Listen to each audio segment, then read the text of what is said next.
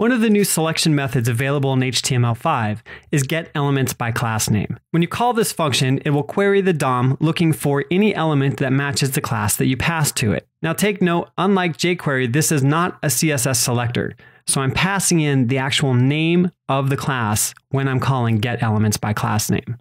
Now if we take a look over at the results pane, you'll see that I have a number of different divs available. Each one of those divs has the class name of item applied to it.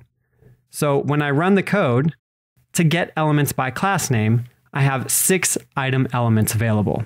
This is a very useful selector because I know there's many people who turn to jQuery just in order to have functionality like this. Again, jQuery and all the other libraries still bring a lot to the table, but it's nice to know that this function is now available native in the browser. The next function is QuerySelector. QuerySelector is a selection function that accepts CSS3 selections and returns the result.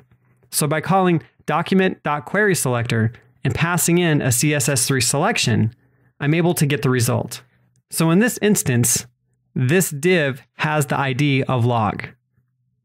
So running that JavaScript will select the div with the ID of log and then append some text into it.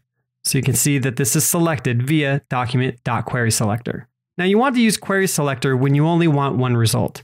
If you pass in a query up here that returns more than one result, it will only give you the first matched result.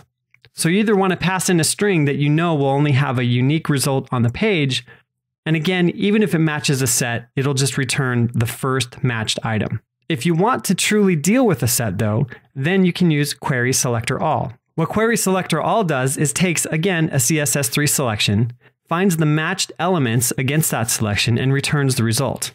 But QuerySelectorAll will return a set and not just a single item. So in this example, I'm using QuerySelectorAll to find all the divs on the page. Then I'm using QuerySelector just to find my log element. So now when I run the code, you can see that there are 18 different divs on this page. Now, one of the ways that we're used to using document getElementById, or even as you've seen here with the other selectors, you must call these functions off the root of document. The nice thing though about QuerySelectorAll and QuerySelector is that you can use them off of individual DOM elements. So in this sample, you can see that first I'm starting off by calling document getElementById and returning the DOM element for my result pane. So the DOM element that this is pointing to is this whole gray area here.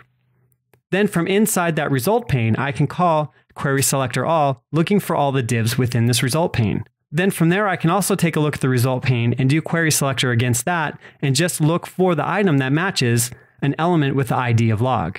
So now when I run this code, you can see that there are only 7 divs in the div result pane. So these selectors are now narrowed down just to this element. So the queries run only against the child elements of the root. So in other words, you can start off with any DOM element and run QuerySelectorAll or QuerySelector in order to make your selections. And I do this interchangeably even when using jQuery, which we'll see in some of the samples to come.